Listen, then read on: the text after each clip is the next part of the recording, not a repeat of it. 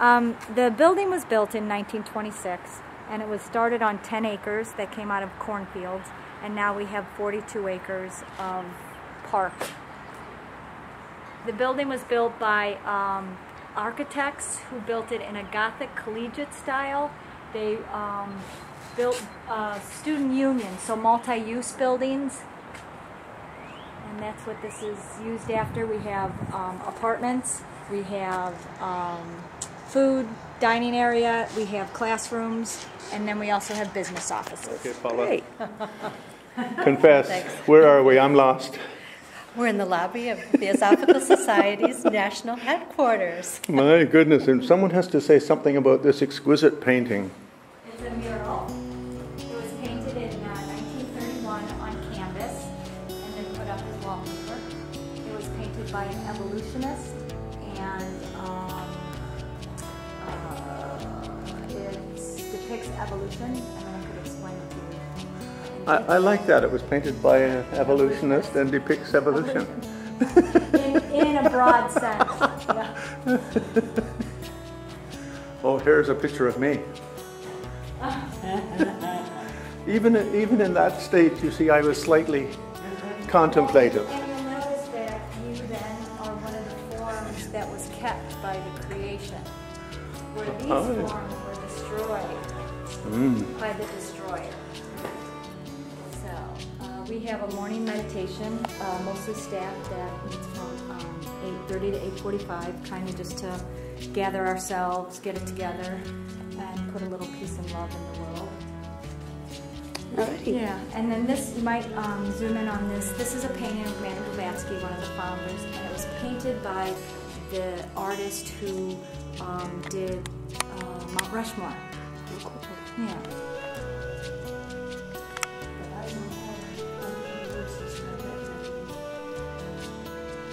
Yeah, this is the 35 Buddhas of purification. And if you're recording, don't be that far away. Okay, I was trying to get the whole thing in. Okay. Yeah, it's the 35 Buddhas of purification. And it's a famous practice piece for all Tibetans. They memorize the text to go with it. And they chant the names of the 35.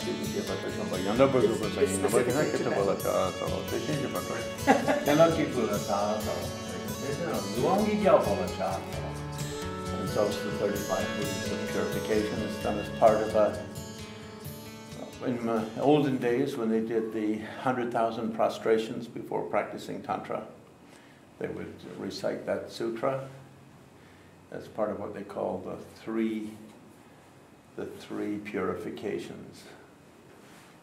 Pumposonggido, the three mountains of purification. And so what would be, and so then would this be like a visual inspiration for yeah, that process? one visualizes the 35 Buddhas in front. Okay. And more or less how they're put up here in groups of 75s or 35s, and they're probably in groups of something like that. All right, W. How common are these kinds of works? I really have no idea how common this kind of painting is. I mean, because it takes a lot of work to paint 35. Oh yeah. Therefore, it's not so common. Who would own such a thing? Probably a monastery or private practitioner. You know, to really say anything about it, I would have to open it and look at it and feel what kind of canvas was on it. Yeah, they put card before and glass in front, so it's very hard to say. Right. And you know, Thangka paintings like this are usually in brocades. I didn't know it would be called a Thangka painting. Yeah, like a this, Thangka. Well, I know usually. Like in Tibetan, they just call it a Thangka. Usually, I am aware of the fabric Thangkas. Yeah, so in olden days there was no glass in Tibet. Okay.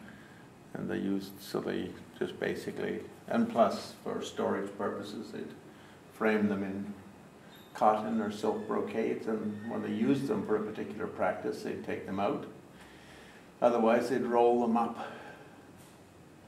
So the great great Italian Tibetologist Tucci wrote a book on these kind of paintings called Tibetan Painted Scrolls.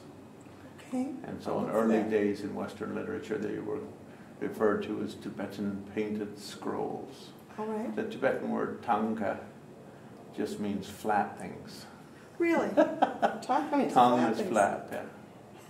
In other words, two-dimensional, as opposed to a sculptor or a... Well, that's very interesting. See, I learned a lot right there. That's good. Yeah. And I'm sure if we opened it and if it were as an actual painting, then you'd see along the ridges, you'd see the sewing marks, the holes in the canvas. They make the canvas by taking cotton, usually, and then rubbing a kind of a white pigment on it. Make a canvas in that way. And then goes to the tailor.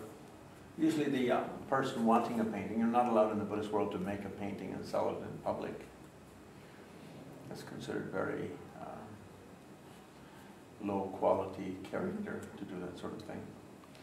So someone wants a painting of this nature, they go to the artist and say, I'm going to do the practice of the 35 purifications for a year. And please paint me a tanka, and I want to use this size, and I want to use this much gold, and so on. And that will determine the price and materials. But the artist is paid for the work. And the artist, or just supplies. Yeah, no, nothing. It's a lifestyle. The art itself is not. But the artist wouldn't paint something like this and put it in the market to sell it. Right. You'd have to be commissioned. Okay.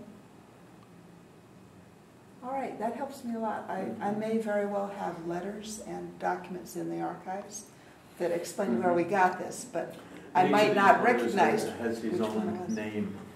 Okay. So they memorize the names of Sure. the 35, and each represents a type of purification, something like that. All right.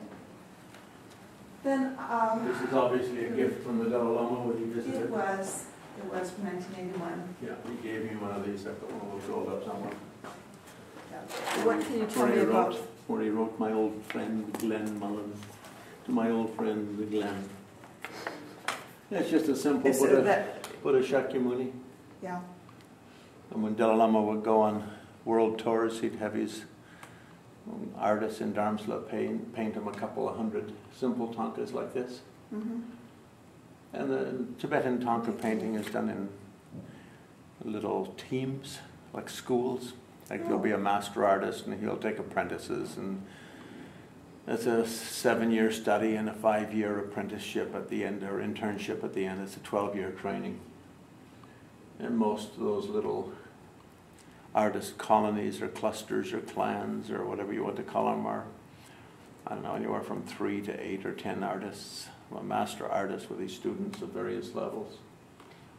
And so for something like this, they'll probably take something like a wax paper and they'll make the outline of the main figure, and then they'll dust it with blued chalk, so they don't have to do everything completely. And then they'll do the main figure just by hand.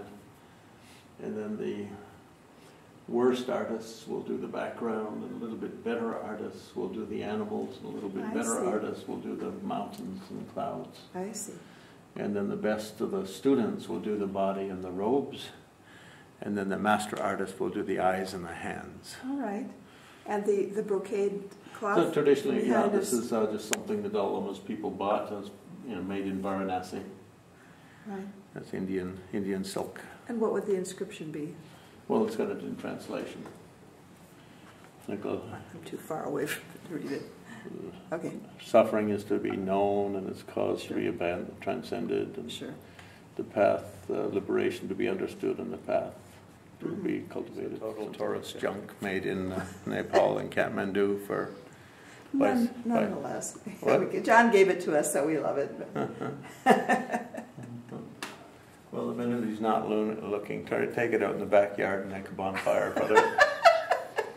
Yeah, they just basically train these street kids how to splash paint a little bit, and they make mandala-looking things, and they sell them to tourists, and the tourists think, wow, that looks very exotic, very esoteric. It's a mandala. To us it does, yes. But it's not a mandala, you see, because there's no mandala that configuration of deities. Every Buddhist mandala is based on a tantra. A tantra is a text taught by the Buddha, goes through the lineage. It's either correct or it's not correct. If it's not correct, it's junk. Okay.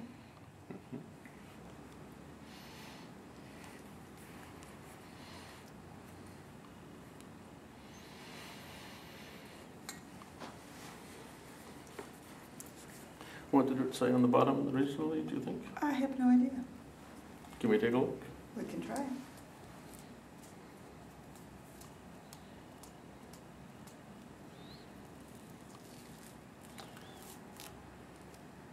I'm not really that much of an expert on statues from the Far East.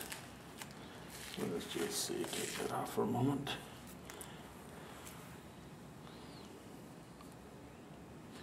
But it's a Chinese Buddha, and I would say the Manchu Mongols who conquered China in 1644 tried to bring civilization to that barbaric country. Taught them how to make some decent art statues. Before that, under the Mings and so forth, Chinese statues are ugly as hell. Short, dumpy little things. Yeah. And the Manchus, the so-called Qing dynasty, came in and taught them how to make decent statues. There might actually be a label under the doily here. In some cases there's... Nope.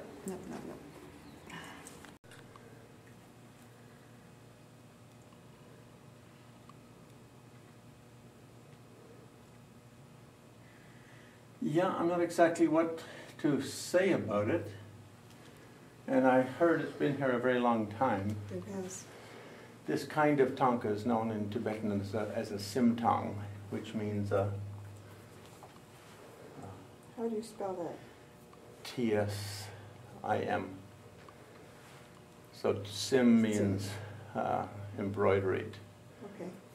Like that. Okay. And they're very expensive. Don Rubin in New York just bought one for $150,000. The very fine silk thread they use, I can imagine it was a lot. Yeah, it's a lot of hard lot work. of work. In terms of the actual figure, it seems to me just to be an ordinary Buddha as a bodhisattva, because he's got a begging bowl as opposed to, and most bodhisattvas hold things like, jewels or a wish-fulfilling jewel, or they hold all kinds of things, but it just seems to have a begging bowl there. But on the other hand, it could be of some form of Avalokiteshvara, Shenrezi, the Buddha of compassion, because it's hard to tell if those, they seem to be silken bodhisattva robes, and he does have some ornaments, like you see ear ornaments, but you can't see the wrist ornaments or the ankle ornaments, which means bodhisattva. Okay. So it must be, I think, something like that, like the bodhisattva as a monk. Okay. Because he's got a begging bowl, or as a beggar. Unless that's supposed to be a wish-fulfilling jewel. So this is also Tibetan? Yeah. All right. Probably Tibeto-Mongol, something like that. There's an area of Tibet called, which really used to be part of Mongolia, called Rebkong. R-E-B-K-O-N-G, quite close to where Tsongkhapa was born. And they used to have a great tradition of art like along these lines. But actually looking closely, this is a, he's got over here, this is an antelope skin. Oh, Yeah. So that means it's almost definitely Avalokiteshvara, Buddha of compassion.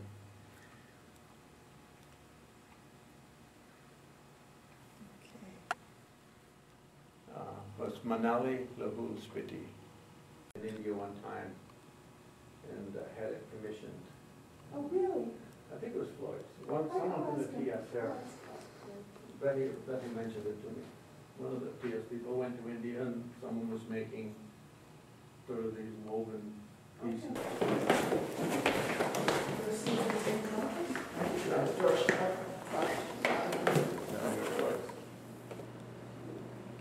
What about the headpiece? It's just a decorative crown. There's nothing unique. It's unique, but it's nothing metaphorically or symbolically significant. The bodhisattvas always wear great crowns. And this could be somehow connected to Buddha's discourse on the perfection of wisdom when he held up a flower, and the flower, he was asked for the deepest meaning of life, and he held up a flower. Part black. So he had curly. His hair, when cut short, was curly. Was that one of the 32 marks of the Buddha then? Was that like the physical marks of the hair? I'm not sure I've seen it as one of the 32 marks, no. There is one here, there's 32 mark that if you pull it, you can walk out with it for 100 miles, and when you let it go, it goes back in by itself. Really? Who thought that up? The more enlightened you are, the more retractable is your penis. I wouldn't want to test that theory. Annie Besant. A lock of Henry Olcott's hair, things like that. But I don't think there's anything. There's not so much art in here. It's just little Small perfume green stone memories. swastika pen. Filmographer? Videographer. Hi. How's it going? Good, good. Good. Shouldn't the focus be more on the tanka? We're getting there. Dusty, a little dusty. Yeah.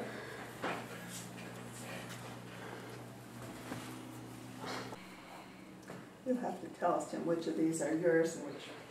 The only thing that's mine is these things here and that one there. This one. Yeah. And the rest are, we're here already.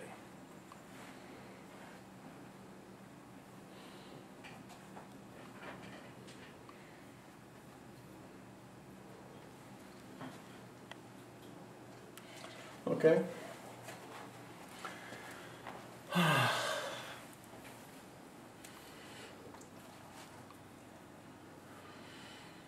This is probably, can't 100% say because there's some damage up here. But you have a Lama here is holding a Dharma wheel. Okay. And that means he's either a Dalai Lama or the Bog Lama, the Lama King of Mongolia.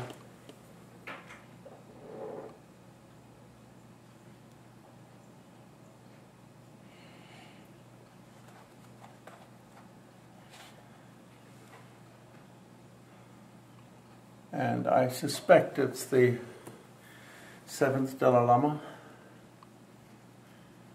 and his Mongolian guru Chankya Rinpoche Dorje, great Mongolian master, or main disciple, not guru. Sorry, main disciple, Chankya Rinpoche Dorje. If it's not his disciple Chankya Rinpoche Dorje, it's his teacher, another Mongolian Lama from Rebkong, where I think your piece upstairs is from, in the meditation room. And that Lama's name was Naung Chokden. He became the first Reting Rinpoche. Amitabha. And on the bottom, peaceful and wrathful aspects of Palden Lama. Okay, let me write that down. Peaceful. Peaceful and wrathful aspects of Palden Lama.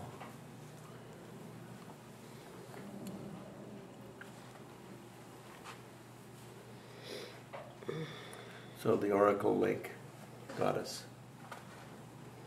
So when you go to the Oracle Lake, sometimes at night, you hear the pitter-patter of mule hoofs in the sky above.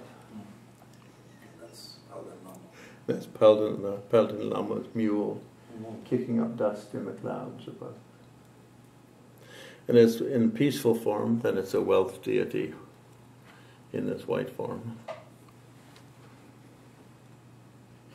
But I can't be sure of the 3 lamas on top. Firstly, they're identified by things hair and hair and hair, but as you can see, those have been damaged and the paint has come off. So that's really the identification. But I would say it's probably Tsongkhapa, probably the 7th Dalai Lama, and either the 7th Dalai Lama's main Mongolian guru or his main Mongolian student. Either his guru Ngawang Choden, or his student Chankya.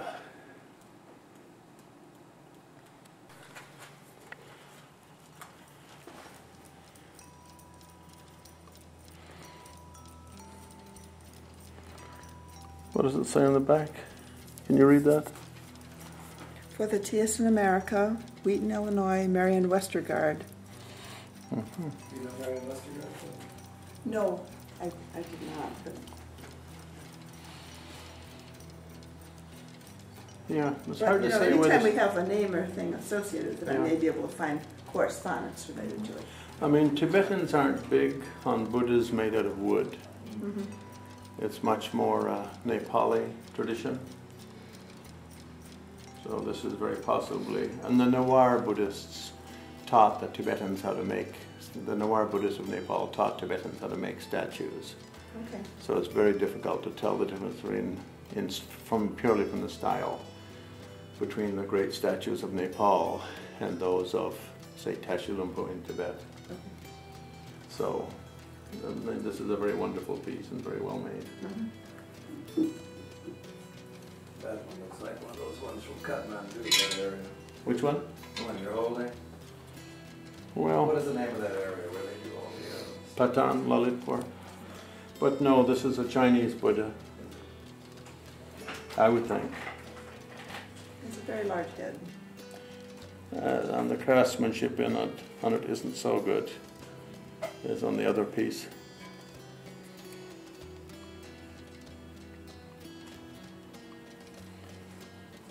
But I'm not an expert on the Chinese. Probably made for a conference somewhere like Japan or Thailand or India, where they like to take a famous one, but when they remake it, they kind of modernize it a little bit.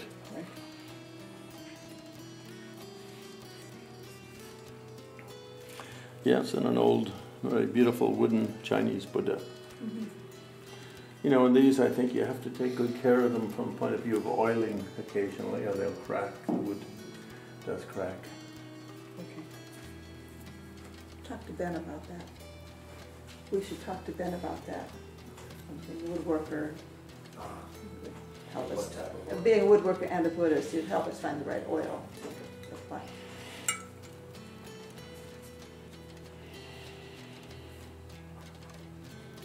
Yeah, I don't know much what to say about that one. It seems like it's probably